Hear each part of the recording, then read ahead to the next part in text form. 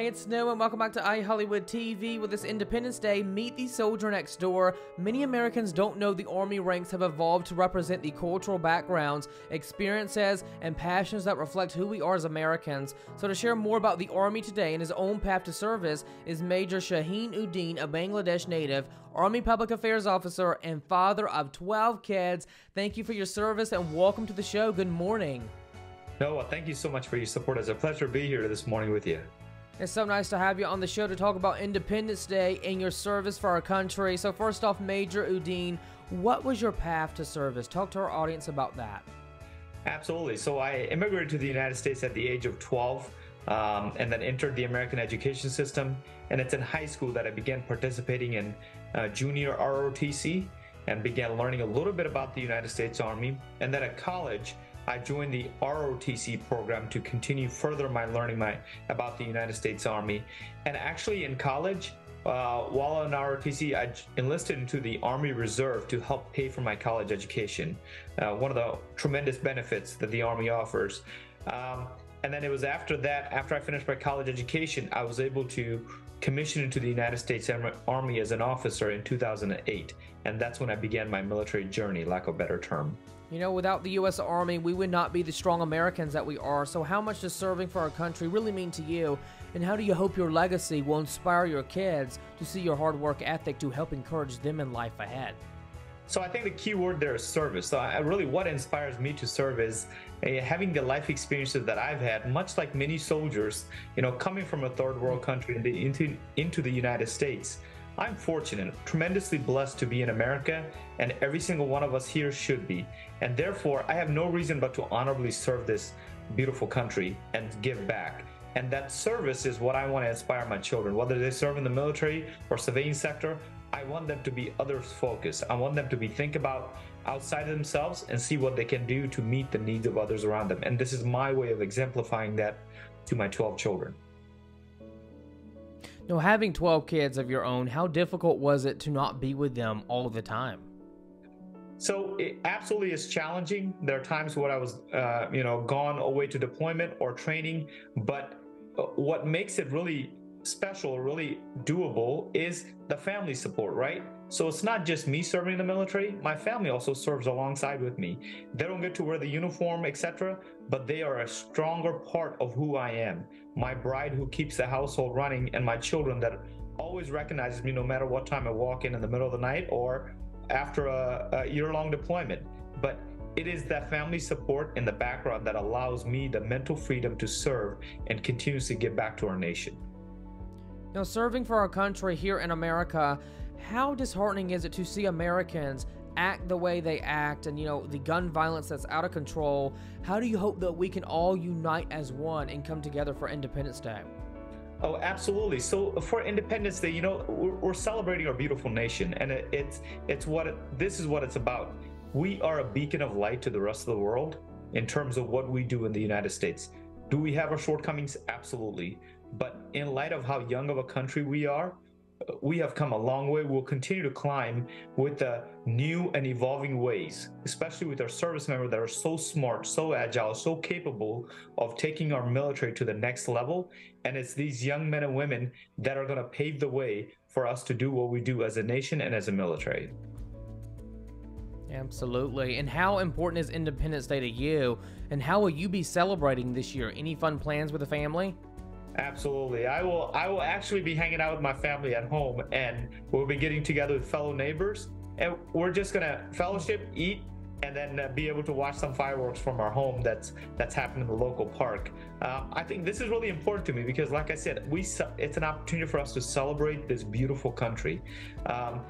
And I think we often forget that in the hustle and bustle of life, this is a day for us to recognize we have so much to be grateful for in our nation, because those of us that have served in the military or served in other capacity and traveled abroad especially recognize how beautiful the freedom that we have here and what we are able to enjoy, and it is because of our country. So it is a day that's dedicated to that, and I think that's a fantastic way of remembering our nation. Now let me ask you this, when you think of the word freedom, what is the first thing that comes to mind and why? So when I think of freedom, it's given me the opportunity to do what I want, and obviously respectfully, and express myself. And that's what the military is all about. We have individuals from all walks of life, bringing in different thoughts, skill sets, and collectively we become the best force in the world. Army has over 200 career fields that allows individuals to kind of harness a skill set that they want, and they take that into the civilian sector. And an Army comprises of individuals of different ethnicity, different creed, different culture, and therefore that makes us fantastic, because not all of us are looking at the same thing from the same perspective. And that multicultural background is very unique in terms of, and reflective of the American population. Matter of fact, in 2022, 48% of the Army's target recruiting audience was multicultural, and that's very reflective of the melting pot of the United States. Now, what are some of the misconceptions that civilians have about soldiers and also the military life as well? So when we think of service in the military, I think oftentimes people think of war or combat.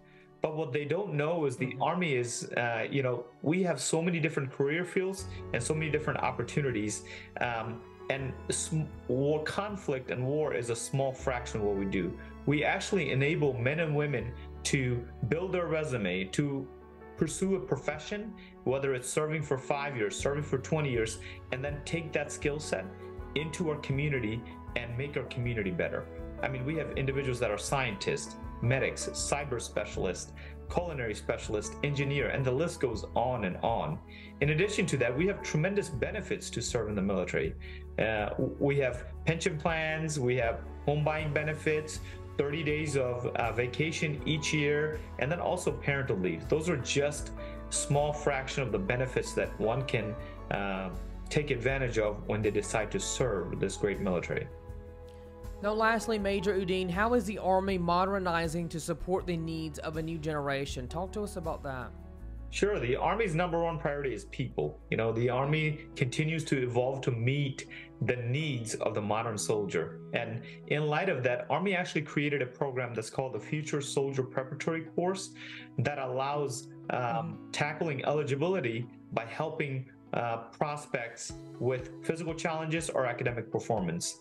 Additionally, we also have a new directive, DoD directive, that allows parenthood, pregnancy, and postpartum leave. So when a service member has a new member to their family, allows them to spend a significant amount of time with that new member of the family, and then before they return back to work.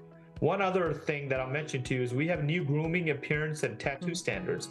This is really critical because it enables our newer generation soldiers to opportunities to express who they are and their culture. And I think that's vital because we want our new members to be part of our team. And it's not just we want them to forget and shake off who they are. We want them to bring their uniqueness and join this amazing formation because they will help us solve problems in ways that we're unable to see. Well, thank you so much, Major Uddin, for your time on the show. We greatly appreciate it. But now tell our audience where they should go for more information.